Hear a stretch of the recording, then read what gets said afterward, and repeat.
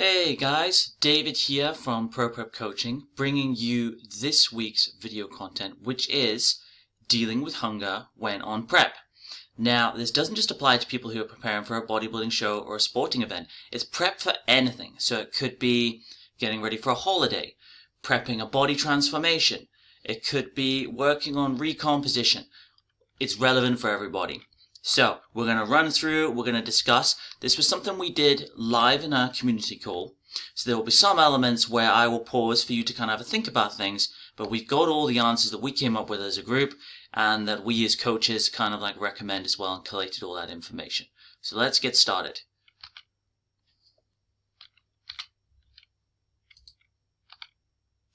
Okay. Learning outcomes, basically what we're going to go through today. In today's session, we'll be taking a short look at what hunger is and how it manifests in the body, discussing hunger and the challenges it can present to you during diets, and breaking down and discussing different strategies for tackling that hunger, how you can stop yourself from giving in to temptation, strategies for success, and then identifying and understanding the three main areas in which we can influence hunger and make sure we adhere to diet, especially during a bodybuilding prep or some sort of prep for an event. Okay, what is hunger? We're only going to touch on this briefly because this isn't a lecture, but it's important to know why these things happen. So basically, hunger is your brain telling your body that your stomach is empty, and that's caused by something called ghrelin. Ghrelin is released from the stomach. It's a hormone, and basically it travels up and it tells the brain in the hypothalamus, a small part of your brain that handles hunger and fullness, and it says you need to eat. It says we're hungry, you need to eat. So when that signal is released, you kind of get that growling sensation in your stomach, you feel hungry, and you start craving food. And basically its counterpart is leptin. When you're feeling full, your body will release leptin, which tells your brain you can stop eating now, we're all good. Now, an interesting aspect of leptin, just as an aside for a moment, that is challenging at the end of a prep. Leptin is stored and secreted by fat cells, as written here.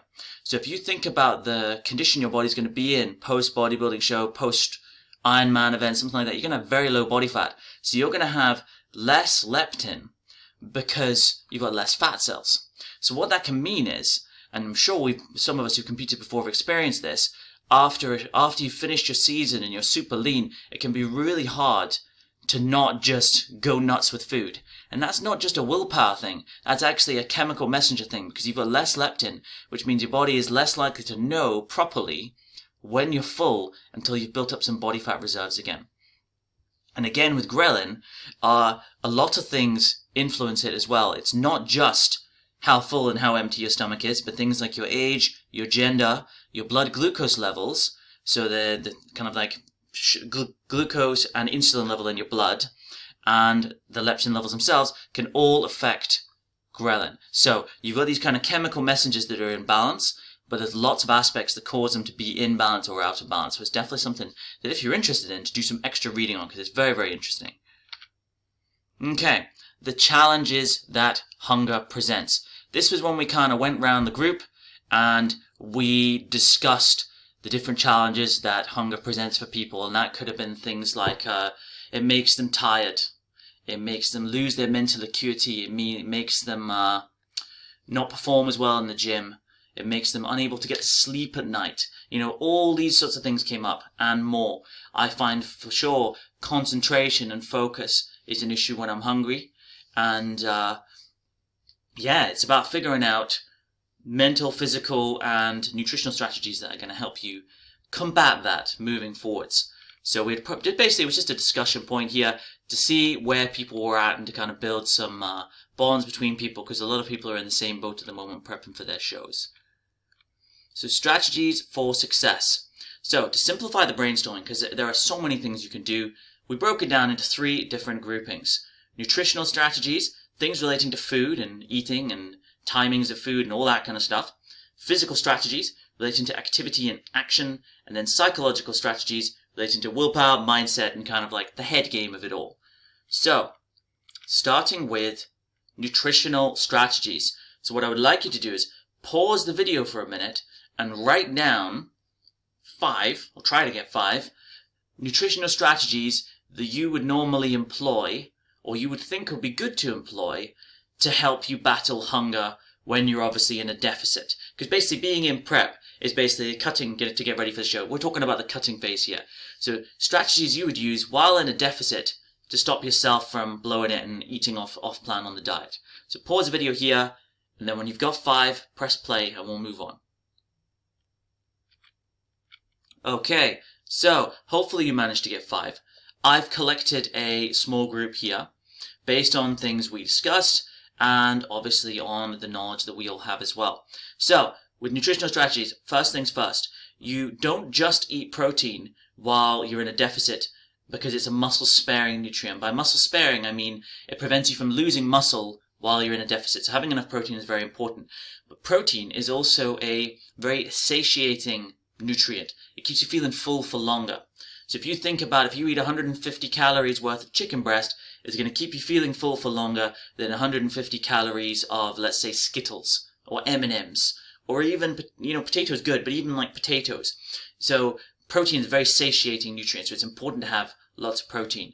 And as well as that, fiber-rich foods as well. This is talking about the comparison between white bread and wholemeal bread, brown pasta and white pasta, kind of like making sure you get lots of vegetables, because fibrous foods take longer for your body to digest and they're harder for your body to break down, and it means they're in your system for longer, so again they give you that sense of fullness. And as well as that, they're good for assisting with the digestive process as well. Fiber's great.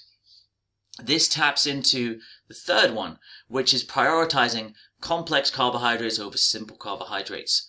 So for example, if you've got 500 calories worth of potato, 500 calories worth of Haribo, which one do you think is going to keep you feeling full for longer? Which one do you think is going to give you more satisfaction? For sure, the potatoes. Short-term gratification with Haribo might be great. I don't know what your tastes are for these things, but the body will break it down really quickly because it's a simpler carbohydrate, meaning it's shorter chain sugars. So it's much easier for your body to break down the bonds, and it's very quickly absorbed. So you'll be feeling hungry again before you know it. And so, again, and that leads back into the brown pasta, brown bread, white bread, all those kind of things. Complex carbs, for sure. Drinking plenty of water is very good as well. The stomach fullness is what triggers triggers the fullness, what triggers that leptin signal to your brain. And so if it's full of water, you can actually trick your stomach into sending that message up to your brain. It won't last for long because you'll drain that fluid out pretty quick, but at the same time it can be quite useful. And research has found that drinking a pint of water before you eat your meal makes you much less likely to overeat while you're eating, so because you'll feel full sooner. So especially if you've got a smaller meal, having plenty of water and plenty of fluids as well, herbal teas, hot drinks, things like that can be very good for promoting that sense of fullness because your stomach's full of something, you know what I mean? Now, solid foods over liquid foods. Now, soup is one of the exceptions because soup does promote a good sense of fullness, but generally speaking, if you eat, for example, if you're going to have a smoothie, for example, which would be your protein powder, some yogurt, some fruit, and then maybe some milk, and you blend it all up and you drink it, that breaks it down, and it breaks some of those bonds down that your body's going to spend time, as we talk about with the complex carbs, and it'll make it much more quickly absorbed into the body. And it also condenses the size of what you're having, because if you imagine, okay, I could be having a banana, 100 grams of skyr, 100 grams of raspberries, a protein shake, and some milk.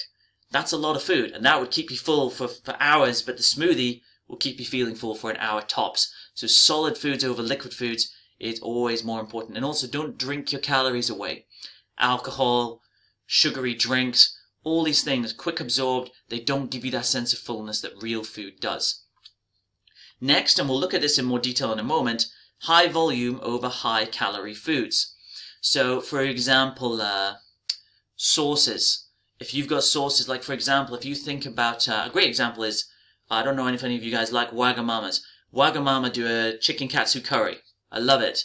It's 1,000 calories a bowl. And the reason for that is the katsu sauce has so many calories in it because it's got butter, it's got spices, it's got cream, it's got tomato, it's got lots of things condensed into that sauce that's then reduced. So it's really quite potent in calorific content for such a small piece of food. So we want to look for high volume foods rather than high calorie foods. And this will mean for periods of time, reducing the amount of sources you have, and if so, going for low sugar, more simple versions. For example, I'm sure most of you on your plan have some version of a penny pasta. And instead of it being a Lloyd Grossman's pot of sauce, it'll be a tin of chopped tomatoes with some added spices, because you can halve your calories for a sauce just by going for something that's higher volume and less calories. And again, it goes back to that potato Haribo argument. You want things that are going to fill your stomach up.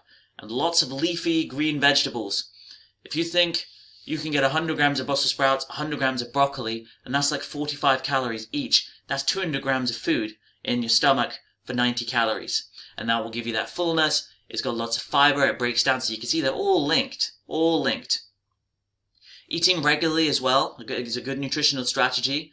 Don't have massive gaps between your meals every 2 to 3 hours. Especially as you get into the later stages of your prep, you're going to want to feed your body every 2 to 3 hours, especially with some protein, because again, that muscle sparing and just to give you enough energy to function. But having a good strategy and regular timings make it easier for you to sustain your momentum and, prevent going off plan. And one from one of the coaches was chewing gum. Obviously, we're looking for sugar-free, calorie-free gum here. But again, it can give you that sense of satiation, and it makes your mouth busy, so it makes you less likely to be thinking about eating food if you're eating gum. This split the crowd when we discussed it. Some people said it made them much more likely to eat, but some people, myself included, find it quite useful for preventing eating as well. One other thing, and this split the trainers, and it's relevant for different things, was what time you eat your first meal. So you basically have what's called your window where you eat through the day, okay? So like your anabolic window. So from when you have breakfast to when you have your last snack of the day before going to bed. Now generally speaking, if you say, okay, breakfast is at 7 in the morning, and then you have your last snack at 7 p.m., you've got a 12-hour window where you're eating, and then you've got a 12-hour window where you're not. So the most important thing, first of all, is that you don't have a really long window beyond 12 hours where you're not eating, because your body will be in a catabolic state for too long and you'll start getting atrophy of muscles and stuff like that. Important not to do that. But what some people do as a strategy, and this is something I've employed in the past, is I push my breakfast later. So let's say, for example, rather than having breakfast at 7, I have it at 10, and then I can have my last snack of the day at 10 p.m., which means I've still got the 12 hours, but the time of day when I'm most likely to snack has been kind of like nullified because I've been able to have a snack there. And if you don't eat when you first get up, it does have a bit of a suppressing effect on appetite until you eat that first meal. Until you stoke the fire, you don't get that hunger. But as Andy and Steph rightly pointed out when we discussed this, you don't want to get up in the morning and not eat, especially if you're exercising in the morning and especially if you're in the final stages of getting ready for a show. So it's relative to the circumstances you're in. So if it's just a case of I'm trying to lose weight, I want to do a body transformation, or maybe I'm in the mid stages of a prep, yeah, push breakfast later, eat your last snack later. But if you're in those final 12 to 14 weeks pre-show, have your breakfast as soon as you get up, or after your fasted cardio, whatever you've got on your plan. That's very important too. So it's relevant to different situations, but I'd say ask your coach on that one and see what they say.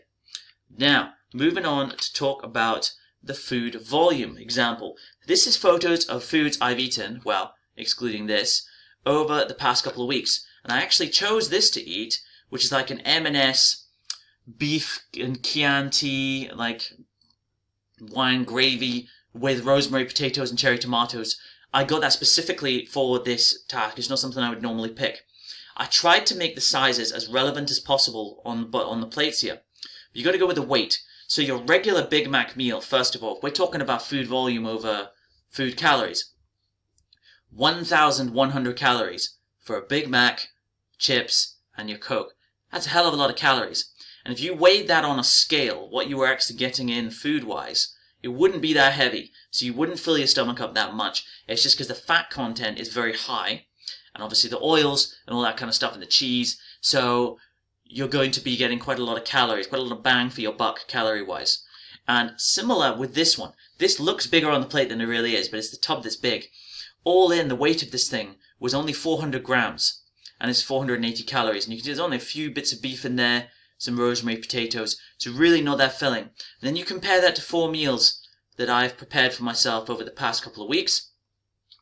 You've got rice there, and that's 100 grams dry weight of rice that I've cooked up with some calorie-free sauce on it, 200 grams of mixed vegetables, Brussels, broccoli, cauliflower, and then a chicken breast that weighed 150 grams. So that's quite a lot of food for 450 calories. I've maximized my intake amount by being careful, so there's no calorific ketchup, there's nothing, no cheese, nothing like that on chicken. I've got a chickpea curry here, which again has been made with light coconut milk, chopped tomatoes. Chickpeas very healthy, high fiber, so even if it's not as big, I mean that weighs over half a kg, it's like something like 600 grams it weighed in at. It's still going to keep you feeling full for longer because the chickpeas and all the other elements in there, high in fiber, it's going to take time for your body to break it down. And again with this one, hard to believe with 500 grams of white potato there done in the air fryer, just a few sprays of 1 cal spray, so it's really not like chips at all. I'm able to get 500 grams of potatoes, raw weight, 100 grams of mixed veg, frozen veg. It could have been even bigger if I'd done it with real veg. And then a chicken breast that weighed about 160 calories, all with some, what's it called? Like sweet chili skinny sauce across it and some salt, 465 calories. So I could have this meal twice for 1 McDonald's meal. And then again, I've got a butternut squash and chicken curry here, only 420 calories, even though I've got a little flatbread. So instead of going with a naan, I found some Greek flatbreads in Sainsbury's, about half the size, much less calorific, 420 all in. These are foods that are going to fill my stomach.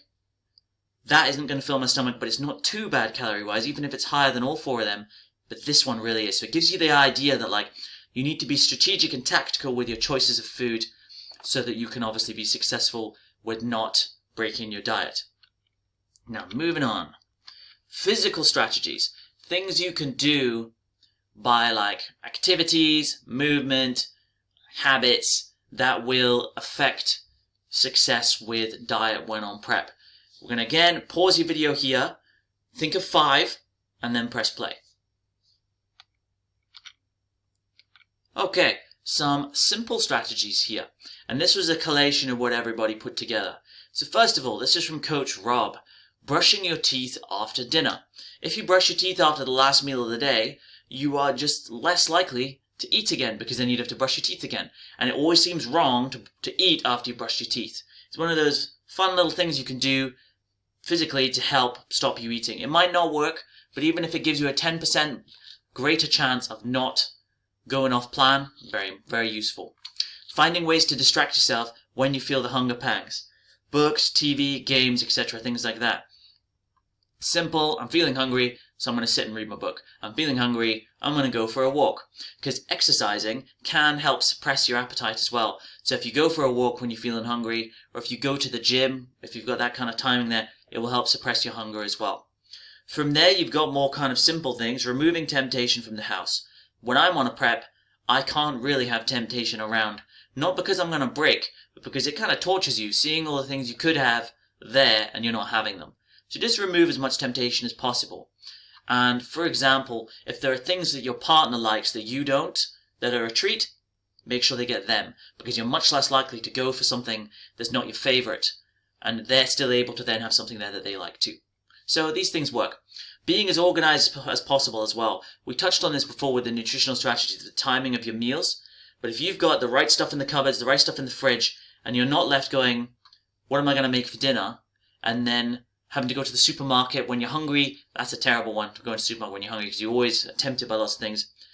As organized as possible, less likely to binge as well. Going to bed early. This is something that will come into play in the later stages of your prep. First of all, because you're going to be tired. And secondly, because when you're sleeping, you're not feeling hungry. And so it's a great way of, especially in the evening if you're feeling snacky, get your head on the pillow, get to sleep, and you'll find it'll be breakfast time ready to eat again before you know it. So that's pretty useful too. Now, moving on to psychological strategies. Same deal as before. Pause the video, think of 5, and then we'll move on. Or try and think of 5. It's a more tough one, this one. Okay, here we go. So, first of all, and this is something you'll have probably seen all the bodybuilders on Instagram talking about, and that's called embracing the suck. This process is going to suck, and there's no doubt about it. Being in a deficit, your body is not happy with you because your body never wants to not have enough. It always wants you to be in a surplus. It always wants you to be comfortable. So it's going to punish you by giving you lower blood pressure, lower energy levels. You're going to have hunger pangs. Ghrelin is going to be triggering your brain all the time. But you've just got to go, I'm doing this. I'm in it. Let's just do it. And try and link the feelings of hunger you get with the associated goal of weight loss, getting shredded, and try and turn it into a positive. Like if you're lying in bed at night and your stomach is rumbling, thinking, okay, good, that's going to be attacking my fat stores while I'm sleeping. So you make a positive association between the two rather than it being something negative. You associate being hungry with achieving your goal, which is very, very useful. And that, again, links back into remembering why you're doing this. If you don't have a good reason to do it, whether it being a holiday, becoming your best self, photo shoot, getting on stage, doing an event. If you don't have a good reason to do it, you're not going to have a good reason to not break your diet. So link it back to the goals. Link it back to the why of why you're doing it. I also find that avoiding triggers and linked events is quite important as well. For example, if when you normally go to the cinema, you have popcorn, then when you go to the cinema and you aren't having popcorn, you're going to feel like you're missing out. And you'll go, oh, I wish I had popcorn. You'll be thinking about that while you're in there. So you've either got to find a substitute, or like, again, watching TV and eating chocolate. Like, you've got to find a substitute, whether it's carrot sticks, whether it's air-fried butternut squash crisps, things like this, like something you can snack on instead, or flip the script and make some new linked events, doing different things together to create a new normal while you're in this kind of like abnormal deficit situation, because triggers are a real thing. Again, next one is accepting that you're going to have cravings, but not giving in to them. You will be hungry, and you will probably at some point slip up, and that's okay, because you can't undo all your good work in one day, but at the same time, it's about recognizing that these cravings are normal. It's not a case that you're weak because you really want to eat the whole bar of chocolate. It's a case of understanding, like, yeah, this is a normal part of the process, and you've just got to use your willpower to resist that from happening, And again, reaching out to your coaches, telling them, I've eaten some chocolate, or I'm super hungry today, I'm really struggling, and they'll maybe give you some advice back. I had a message just this morning about that exact thing, and obviously I'm going to send them this presentation with some personalized advice as well. It's important to understand that that's normal, but it's also really important to not give in.